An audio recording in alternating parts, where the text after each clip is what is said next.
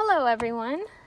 So since this week is our final week and it's been all about the great outdoors and we've done a lot of things with camping, I figured I'd read this book.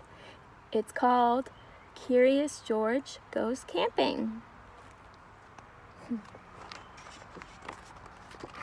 Curious George Goes Camping. This is George. He was a good little monkey and always very curious. This weekend, George and his friend, the man with the yellow hat, had special plans. They were going camping. So there's George and his friend with the yellow hat. They're packing to go camping. At the campsite, the man with the yellow hat unpacked their gear while George looked at all the tents. He saw tents for big families and one just the right size for a puppy. There were even tents on wheels. "Would you like to help me put up our tent, George?" the man asked. Look at that. There's even a tiny one with a puppy in it. That's a pretty cool campsite. George was happy to help. It would not be hard to set up a tent, he thought. But it wasn't easy. "George, why don't you fill up our bucket with water at the pump?" his friend suggested. "We'll need it to get by our campfire later when we roast marshmallows." So it looks like George was having a little bit of trouble putting up the tent, so his friend's asking him to get water instead. Marshmallows. George loved marshmallows. He couldn't wait to try them roasted. "Now don't go and wander off and get into trouble," the man warned, but George did not hear him. He was already gone. Uh-oh, I wonder where he's wandering off to. At the pump, George worked the handle up and down. Soon his bucket was full. On the way back down the trail, he saw a family packing up. George watched a girl pour her bucket of water on a campfire. The fire sizzled out. George thought that looked fun. So he's watching a girl clean up, and this is how you would put out a campfire with water. So he poured his bucket of water on the next campfire. "Hey!" yelled a camper. "We weren't finished with that yet." The camper began to chase George, but George didn't mean to cause trouble now. He only wanted to hide. He ran into the forest as fast as he could, but the camper's footsteps followed close behind. George ran faster and faster. The footsteps came closer and closer until suddenly, so there's George running. He put out someone else's fire, but they weren't cleaning up for the day. They were passing George. Why? It was not the camper chasing George now. It was a deer. What fun to run with a deer, forgetting all about the camper and marshmallows. George ran after the deer. But a little monkey cannot run as fast as a deer in the woods. Before long, George was lost and all alone.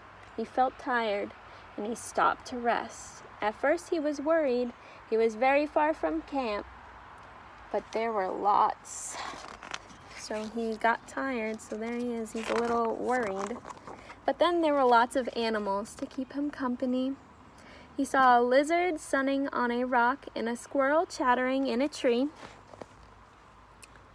Then he saw a tail of a black and white kitty peeking out from under a bush. Uh-oh, I don't know if that's a cat. He was curious. Would the kitty like to play? George gently pulled the kitty out. What do you guys think that is, if that's not a kitty? Looks like something else to me. Uh-oh, it was not a kitty. It was a skunk, and it was scared. The skunk lifted his tail and sprayed. Phew-wee! The spray smelled awful. The animals tried to get away. George wanted to get away too, but he could not. The smell was all over him. So you can see Everyone's running away, but George got sprayed with the skunk. That sometimes happens to some people's dogs. And you have to use tomato soup to help get rid of the smell. How would he ever get rid of this awful smell, he wondered. Too bad he could not take a bath in the woods. Oh man, look at all the animals running away because he smells. George had an idea. He could wash the smell off in the creek. George jumped into the cold water. He splashed and scrubbed, but he was still smelly, and now he was wet too. Sorry if you can hear my dog in the background. But what could he do? George thought and thought. If he climbed up a tree to dry off, would the smell blow off? No, even dry and high up in a tree, George did not smell better. Poor George, he hadn't wandered so far from camp. He could have been back by now. He wished he was roasting marshmallows with his friend. But suddenly, George heard footsteps heading towards him. Someone was coming. There he is, all sad in the tree. It was the forest animals, but they ran right by him. They had seen something scary, and George saw it too. It was a fire. George has gotten into trouble for putting out one fire, but this fire wasn't in the campground. This was an emergency. Quickly, George climbed down the tree and grabbed his bucket. He scooped it full with water in the creek. Then, being careful not to spill, he climbed back up and swung up from branch to branch through the trees. Good thing he knows how to put out a fire now, and he had that bucket. Hopefully he can help, right? When George got close enough to the fire, he reached down and poured the water on the flames. Out went the fire with a big Then George's friend rushed out of the forest with the ranger. "George," he called, "I was afraid you wouldn't be here." "It's a good thing you were here, George," the ranger said. "We saw smoke from the campground, but you put this fire out just in time." George was glad to help, and the man with the yellow hat was glad to see that George was safe, but he had a funny look on his face. "George," he asked, "what is that smell?" So yay, George put out the fire, and he found his friend, but he's still a little smelly. Back at the campsite, George's friend helped him get rid of the awful smell.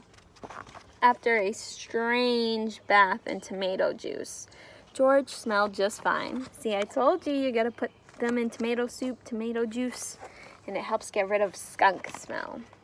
Then the man with the yellow hat invited the ranger to cook dinner with them over their small campfire. "Fires can be nice if you're careful," said the ranger.